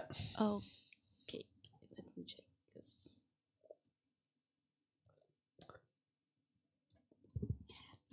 Michelle, if he has any planning in learning English. What? If he's planning learning English. English? No, I Portuguese. never. They're Portuguese? No, not really. No. Like, I pick up some, but it goes back to that thing again of. You don't want to be the, I don't know, the gringo. No, talking. Exactly. Yeah, it's not my thing. Oi, gente, meu nome é Ross. Eu sou da Irlanda. It's just not me. Eu sou muito feliz hoje. Bem-vindo no meu Instagram. Yeah.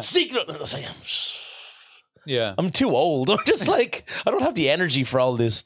No, I don't want to do all that stuff. And best to look to anybody Irish who's doing it.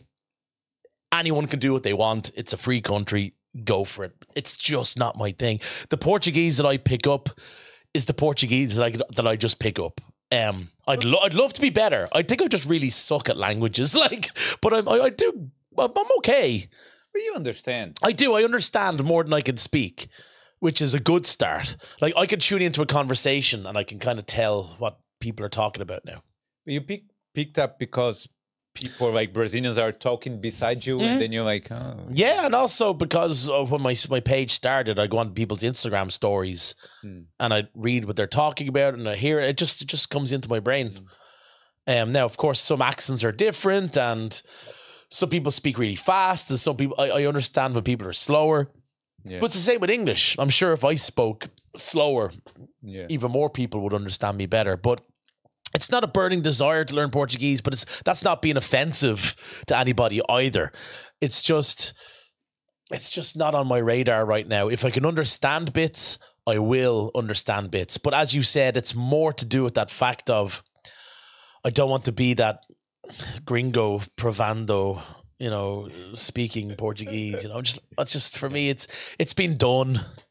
Yeah, It's this. Oh, let's laugh at the person. You're learning how to. It's just. I'm glad I didn't bring a card here with a few words. Cartão. Because I was thinking, what could I say? And then I was doing some research on the internet. And everyone talks about the same word, like, oh, amanhã. Yeah. Amanhã. I know. And then this, like, oh, I don't want to talk. Yeah. It's another reason why I changed my page, because I had years of just the same reels over and over again. 5 curiosities that you don't know. Number 1, number 2. It's again. Yeah. It's great, and people can do what they want, as I said. But for me, it's just because I've been doing it for so long, I just needed to change it up for myself. But you don't have to apologize. You keep No. saying like, oh, people. No, Yeah. it's your type of content. It is, yeah. Different. It's weird. It's a bit of a niche. And I like to learn more Yeah. about the Irish history, and it's your thing. It is, your yeah. thing is not being Yeah. Yeah. Oi, Gigi. Yeah. Nah, like you barely on my stories now. You barely even. I'm barely even talking into the camera. I'm just like sharing things, like Yeah. No, but it's good. People know what I look like. They don't need to see what I look like every day. Oh guys, it's raining. Well, yeah, I can see there's rain falling behind you. So that's so yeah. Okay, I'm gonna read the last one. Okay. From Cesar. Can he talk a little bit more about Brian Boru? Brian Boru. Why they used to call Ireland Hibernia? Oh, Hibernia. Hibernia. So Hibernia was the name that apparently Julius Caesar gave Ireland, and it meant land of eternal winter. And that's why we say that the Romans apparently never visited Ireland. But a lot of the reason is more to do with the fact that they had no interest in Ireland. It was too far away. They couldn't be bothered. But apparently that's what Julius Caesar called Ireland, Hibernia, land of eternal winter. As for Brian Boru, well, he was one of the last high kings of Ireland. He he won in the Battle of Clontarf in 1014 on Good Friday, Easter Good Friday. But he went back to his tent to pray to God that he was victorious in battle, and he was stabbed in the back by a Viking warrior, and that was the end of Brian Boru. But the people that he was fighting were various Viking clans and tribes, not just from Ireland, but also the Isle of Man, also from Scotland. And it was more about power over the island of Ireland, because by 1014, the Vikings had been in Ireland for almost 250 years. So the Vikings became their own ethnic group in Ireland called Hiberno Norse, and Hiberno comes from that word Hibernia. So Hibernia was kind of the name for Ireland once upon a time, I suppose. So Hiberno for Ireland, Norse for Nordic. So they became this Irish Viking amalgamation. Even me, 1,000 years later, when I was talking about doing that DNA test, I'm 2% Swedish and Danish. Oh, and that's left over from Viking Ireland. Lots of Irish people, we still have bits of Norwegian, bits of Danish, bits of Swedish. And so the Vikings went from, as we say, raiders to traders. So they started to fall in love with Irish girls. They started to convert to Christianity. So by 1014, it was a power struggle for power of Ireland, because sometimes people lazily say that Brian Boru's battle was the battle of the Irish versus the Vikings. That's the lazy over historical sweetment of it, which is just not historically accurate. It's more to do with control of the country. So this was an actual battle. Yeah, Like, an actual battle. It took place in 1014, so 1009 years ago. But the crazy thing about the Battle of Clontarf is there's no archaeological evidence to be found of it, but from some of the maps and the annals and the stories that have carried through, that it was roughly around the area of what's now modern-day Clontarf, which gets its name from two old Irish words, Cluan and Tarf, which means meadow of the bulls. So that's why people do these reenactments there in Clontarf. Correct. That's why they do the reenactments for Brian Boru. Yeah. Brian Boru. Brian Boru, the last one of the last High Kings of Ireland. Yeah, 1014. So there you go. I hope that was okay for you. Yeah, very good. Yeah. Let me thank Gustavo, who sent here super chat as well. And I have a question about this that I remember. Yeah, go for it. Yeah. Do you know this thing that they say that Brazil got its name from an Irish? Oh, Hi Brazil. Yeah. What the hell is that? So apparently this island was showing up on the west coast of Ireland down through the years, and it was called Hi Brazil. H-Y, like apostrophe or hyphen, B-R-A-S-I-L, Hi Brazil. Yeah. But I don't know how true that is. As far as I know, Brazil gets its name from the wood that was pretty much made extinct from the Portuguese coming over and using the dye off it and taking it back to Europe. But what was there in this island? On this island? Apparently it was almost like Atlantis. It was like one of these like fictional continental places or one of these fictional islands. Yeah, I doubt it was Samba and Foho, but it was like almost like a mythological place. But for some reason it appears on maps and then it disappears off other maps. It's strange, but I have heard about that before. Yeah, this theory. It's just crazy thing that people. Yeah. And as well as that, there's a name in the Irish language, which is Breslin. And that gets its name from the origin of the old Brasil, B-R-A-S-I-L. I went to school with a guy whose surname was Breslin, B-R-E-S-L-I-N. Also, one of the most famous podcasters in Ireland is a guy called Brezzy. And he runs the Where Is My Mind podcast. It's a mental health podcast. He's fantastic. He's a great guy. And his surname is also Breslin. And then I've known people with the surname in Ireland of Brazil, B-R-A-Z-I-L. A guy used to play football for Ireland years ago, and his name was Derek Brazil. Derek Brazil. Derek Brazil, which is not an amalgamation. It's an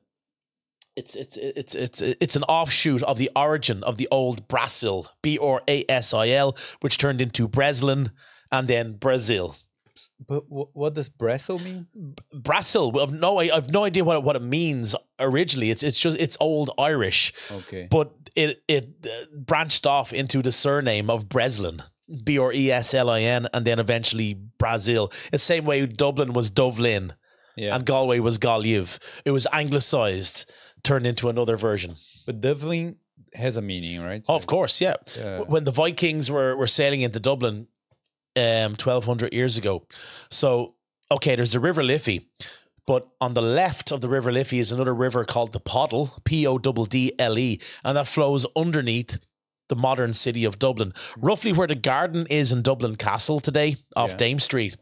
That's where the Vikings, once upon a time, used to park up their longships, their longboats. There? Yeah. Yeah. Was there a river there? Yeah, there was a river there. So it's where the garden is in Dublin Castle, remember where the Chester Beatty Library is. And the Irish word for black is dove, D-U-B-H.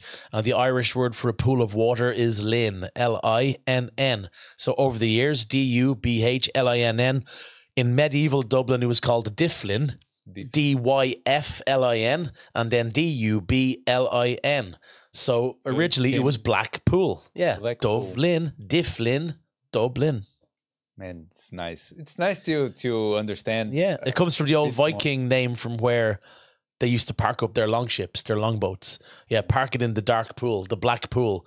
And then the Irish, because the Vikings then became Irish, the generations of those Vikings would start speaking Irish, and then they'd call it the Dublin, on Dublin. Nice. So there you go. Pretty cool, isn't it? Yeah, very cool. Would you mind coming back here to talk only about Irish history? Sure. This kind of stuff? Love to. Yeah? Absolutely love to. It would be my pleasure. Yeah, I did this invitation on the air, so you can't... Yes. See now, guys, you can hold Felipe to it. He said it. It's proof. You can't backtrack now, man. Yeah. No, I'm interested, man. It's sorry, I'm just reading the questions. That's okay. But yeah, I'm interested. You know, it's I love the topic. Yeah, I love it too. As I've said before, to understand where we are today, we have to look at yesterday. that's true. Should I read one more or not? Okay, One for the road, yeah. one. Okay, did you learn Galileo by Declan? Wait. Oh, okay. Did you learn Galileo by Declan O'Rourke? No. At school? Galileo. By the time I left school, Galileo by Declan O'Rourke wasn't even written yet. Man, I'm 42. Galileo was released, I think, in like 2001 or something like that. So Galileo by Declan O'Rourke was so Declan O'Rourke, first of all, his brother was it like in a boy band in Ireland, like like an Irish Backstreet Boys or something like that. And my sister went to college with Declan O'Rourke's brother, so that was like her claim to fame for ages. Oh, I went to Trinity College with Declan O'Rourke's brother. But Declan O'Rourke would have been part of in the late 90s and early 2000s here in Ireland. There was a big singer songwriter breakout. So there was Damien Rice, there was Damien Dempsey. Damien Rice is Irish? Yeah, he's from Kildare. Also, That song's a Declan little... O'Rourke, all that good stuff, yeah. That So- song's a little boring, right? Can't take my eyes off you. And then you get annoyed in the middle of the song, and then Yeah. fuck off. To tell you what, Yeah, That- that stalker song. pretty You know, much. I can't take my eyes off you. Yeah, it's like the police. I've been watching you, you know. Yeah. Every breath you take. Yeah. But I seen Damien Rice perform that album in total when that album had just come out. And that was really cool because you could tell there was an atmosphere building around him at that time. Lisa Hannigan, who went on to have a really good solo career, she was the girl doing the female role in the song. She was like the call and response vocals, and she was amazing in that. But going back to Declan O'Rourke, Paul Weller, the really renowned English singer songwriter, he said that Galileo was one of the best songs he ever heard. Yeah. I have no idea about this. To be honest, I've only ever heard it 3 or 4 times myself. Yeah. I mean, it is nice, I will have but a listen to it. yeah, but that's very specific. Thank you for your question. Yeah. Galileo by Declan O'Rourke. Wow, Galileo. Who sent the question was Carolina Machado. It's nearly Carolina the Machado. same name of my wife. But all right. Carolina, are you actually typing these questions yourself? No. That's a very Okay. specific question as well. Yeah. Yeah. Thank you for that. Yeah. Okay, so thanks, Ross. It's been a pleasure. Very Felipe. good. Thank you so much, my friend. Very nice to meet you. Finally, You know? Yeah? we've been flirting with each other for so we long. talk, you know. Yeah. It's like, But- will I, won't I? But very good. And let's do the Irish history one. If you guys want to know, let us know in the comments. Absolutely. Yeah. It'd be great to come back. Thanks for giving me a new platform. Your podcast has done really, really well, and you. it's going really well, and it has a huge audience. So thank you so much for letting me be part of that and spreading more Irish nonsense to you Yeah, guys. thank you for your kind words. I know Seriously. the studio is pretty hot today, but I'm even pinker. yeah. Okay, so guys, don't forget to hit the like button. All right, and if you're new here, just subscribe to our YouTube channel, to Boulder Podcast. Okay, and follow Ross on Instagram. Yep. Talk to Ross is the handle.